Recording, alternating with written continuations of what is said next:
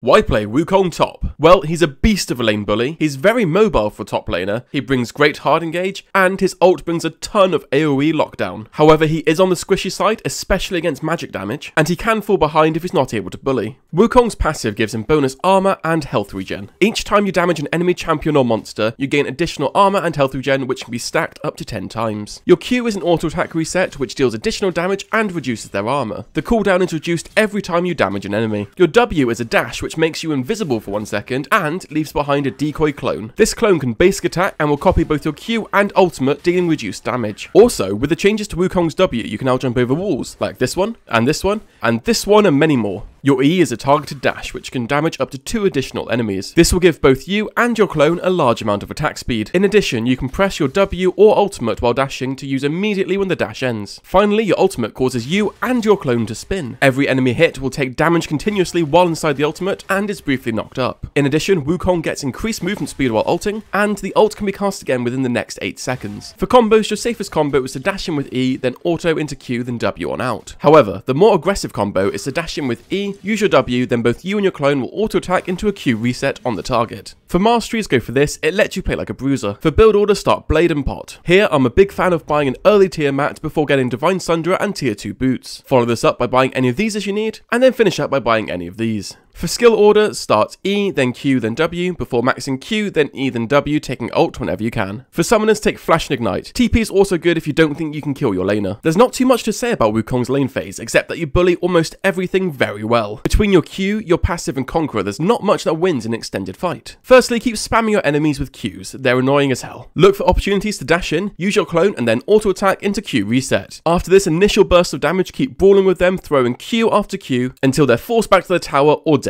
Usually, the only way this goes poorly is due to jungler intervention, so keep your wards up and be smart when bullying. Entering the mid game, you have the choice to split push or group up for fights. When split pushing, you'll usually be able to 1v1 anyone they send top. This means as long as your team is capable of fighting without you, there's a lot to gain by split pushing, as this will keep their top behind, get you more pressure and objectives top, and your team will still be competitive. However, your ultimate and mobility makes you amazing in a team fight, so if you're looking to group, get your lane pushed and then join the team. Entering the late game, you should always be looking to join your team for team fights, where you can play one of several roles. Firstly, you have the ability to hard engage. Dashing in with E, throwing down a clone and ulting makes huge areas where people are going to be knocked up and forced to fight you. This is a very easy way for Wukong to force a fight. Otherwise, you can go for the assassin approach, where you E onto a carry, put down a clone, then double hit them with your Q before ulting, bursting them down quickly. This is often a good choice because very few things get away from your ultimate twice. Otherwise, if you've got a fed carry yourself, you can look to peel. Dash onto anything going for your carry and knock them up with your ult. Choosing the best role for you in a team fight is absolutely game winning.